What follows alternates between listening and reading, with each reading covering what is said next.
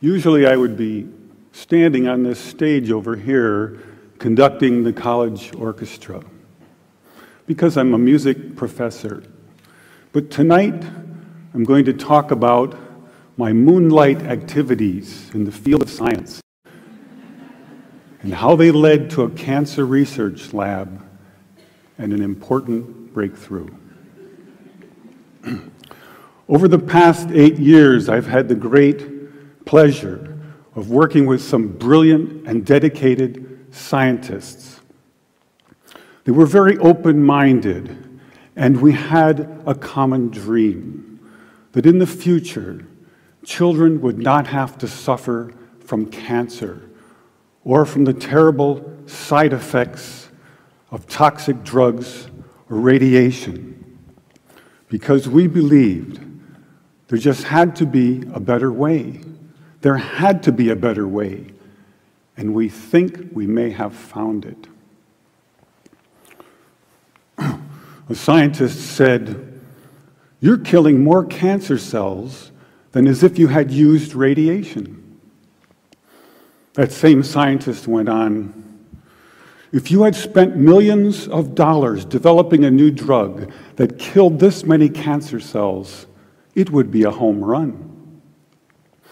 This was an astonishing thing to hear, especially for a music professor who had just completed his first experiments in a cancer lab. But we didn't use any radiation. We didn't use any drugs. So what did we do? I have here 2 identical tuning forks, both tuned to the note A, the note an orchestra tunes to. These forks are both made to vibrate 440 times per second. We say their frequency is 440 hertz. If I tap this fork, putting little pulses of energy into it, the second fork will also vibrate in sympathy. And if I silence this fork, we just may hear the other singing its tone.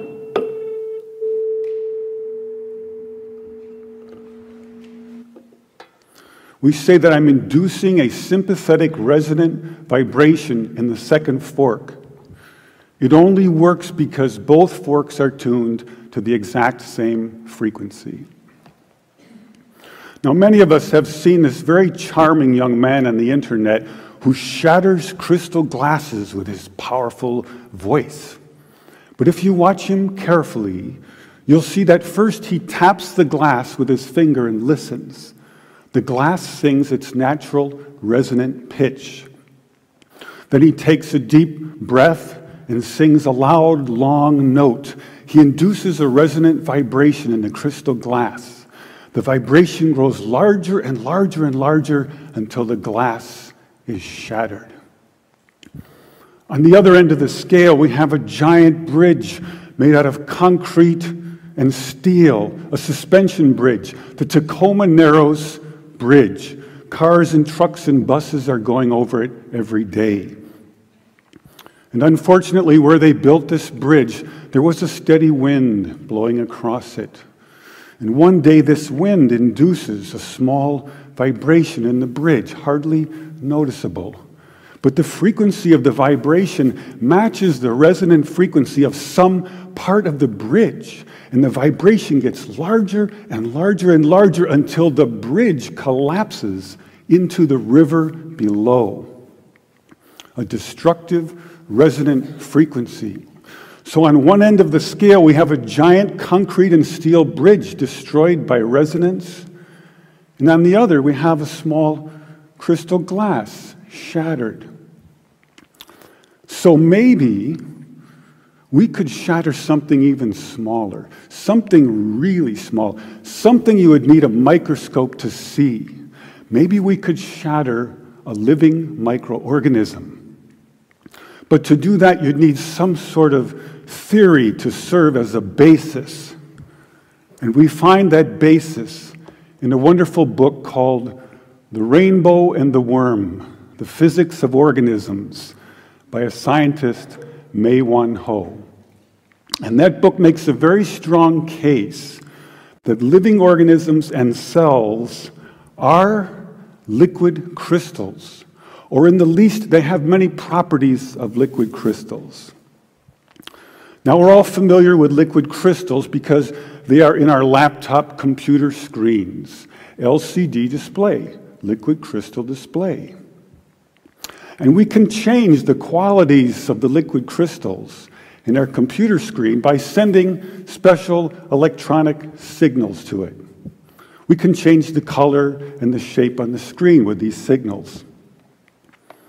So maybe we could change a biological living liquid crystal with a special electronic signal. But in order to do that, we would need some kind of device. So we search the US patent database, and we find this invention by a physician, Dr. James Baer of Albuquerque, New Mexico. It's called a resonant frequency therapy device, and its purpose is to induce a resonant vibration in a living organism or cell. And there are two really important things about this device. The first is that it uses a very special kind of antenna. They take a hollow glass sphere, they evacuate the air, they put in some helium gas, and when we send in our electronic signals, the helium gas lights up like a fluorescent light. An electrified gas is called a plasma. So this is called a plasma antenna, and it has many special properties uniquely suited for this kind of work. The second important aspect about Dr. Baer's invention is that the output always pulses. It's on, it's off, it's on, it's off. This is very important because when you're doing research on the effects of electromagnetic waves on living organisms and cells, if the signal is constantly on, you are in danger of inducing heat in those cells. And heat causes indiscriminate destruction. And we don't want that. We want targeted destruction. So we don't have to worry about heat. And now we go to the biology laboratory and we take Dr. Baer's device, and the hunt begins through a microscope for a frequency which will shatter a living microorganism. Now we have a method of controlling Dr. Baer's device by an input control frequency. So if I put in, say, 100 hertz, out will come 100 pulses per second. If I put in 200 hertz, we'll get 200 pulses. So now we're searching for the magic frequency. And we start with 100 hertz, and we look through the microscope to see if anything's happening. We watch for 5 minutes. Nothing happens. So we try 101 hertz. We look through the scope for 5 minutes, and nothing happens. So we try 102, 103, and so on. Over the course of 15 months, we try hundreds and hundreds of frequencies, if not thousands, until we find the magic combination. The answer is you have to have two input frequencies, one low, one high, and the higher frequency must be 11 times the lower. It's what we musicians would call the 11th harmonic. And when we add the 11th harmonic, we begin to shatter microorganisms like a crystal glass. These are the first videos taken. We showed these videos to our friends in the biology department. They said they hadn't seen anything quite like it. Seems to be a new phenomenon. These organisms are being shattered by our electronic signals. This is a harmless organism, almost friendly, a little blepharisma. And normally they're very fast swimmers, but when you approach a frequency to which they are vulnerable, they begin to slow down, then they stop, and then they begin to disintegrate within about 3 minutes. So now we know we can destroy a microorganism, and the question comes up, But can you target a specific organism with a specific frequency? So in this next video, you'll see a large organism in the center, a paramecium, undergoing disintegration, and swimming all around it, a tiny different organism, which is unharmed. If we're lucky, we'll also hear the audio as I narrate the experiment live in a noisy lab. Perhaps you can see this sort of fireworks effect happening in the growing blister to the right of the organism. And here comes a little neighbor, wondering what's going on, who's testing. And you can see blisters forming now on the lower left quadrant and upper left quadrant.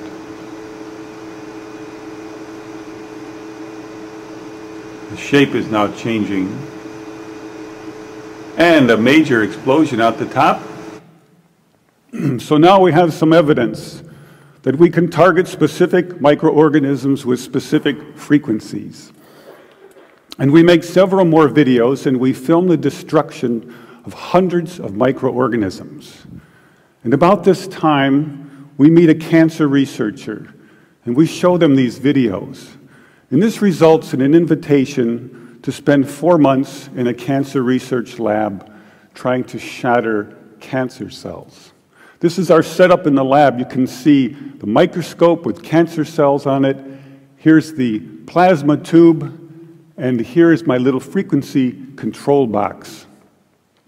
So first we attack pancreatic cancer. Take a good look at this slide, because the next one will look quite different. After we treat these cells, they change their shape and size, and they begin to grow long, rope-like structures out the sides. They look something like antennas. I call them bioantennas for biological antennas. It's as if the cancer cells are trying to tune into our signal. It also turns out this is the beginning of a process of destruction for cancer cells. We now know that cancer is vulnerable between the frequencies of 100,000 hertz and 300,000 hertz. So now we attack leukemia cells. Leukemia cell number 1 tries to grow a copy of itself, but the new cell is shattered into dozens of fragments and scattered across the slide. Leukemia cell number 2 then hyperinflates and also dies. Leukemia cell number 3 then tries to make another cancer cell. The new cell is shattered and the original cell dies.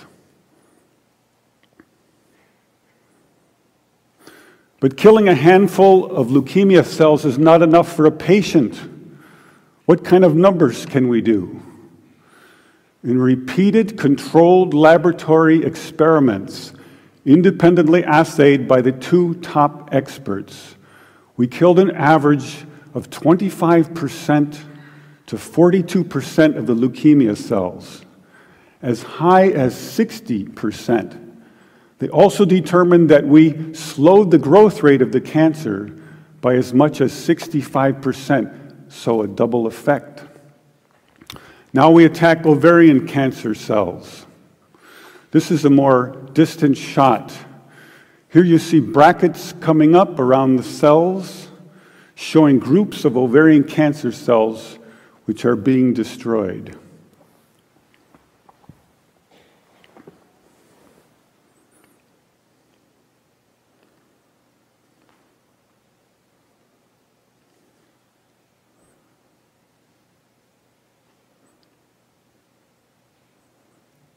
You can see by the end of the video that a great many ovarian cancer cells were destroyed. Now we attack pancreatic cancer once more. In the center of the screen is a clump of pancreatic cancer cells, like a microtumor under the microscope. We turn on our electronic signals, and the tumor shrinks and is broken up. The cells are disconnecting, disaggregating, the opposite of forming a tumor. And some of the cells are destroyed.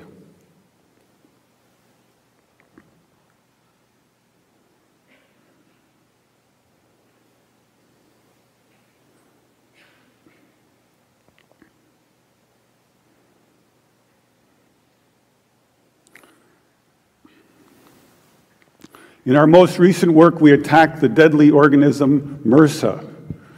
MRSA is particularly dangerous because it's resistant to many common antibiotics. Thousands of people die every year from MRSA.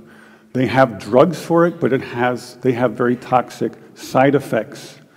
We found that our electronic signals could actually eliminate antibiotic resistance in MRSA. Then by adding a very small amount of a common antibiotic, we were able to kill MRSA and slow its growth rate. Since I was a 17-year-old high school student with twin interests in both music and science, I never imagined the two would come together in a cancer research lab. I now believe that the future cancer treatment rooms for children will be a very different place. It will be a pleasant place where children gather and make new friends. They probably won't even know they're sick. They'll draw pictures, color in their books, play with their toys, all the while unaware that above them are beautiful blue, pinkish plasma lights emanating healing, pulsing electric fields, shattering their cancer painlessly and non-toxically, one cell at a time. Thank you.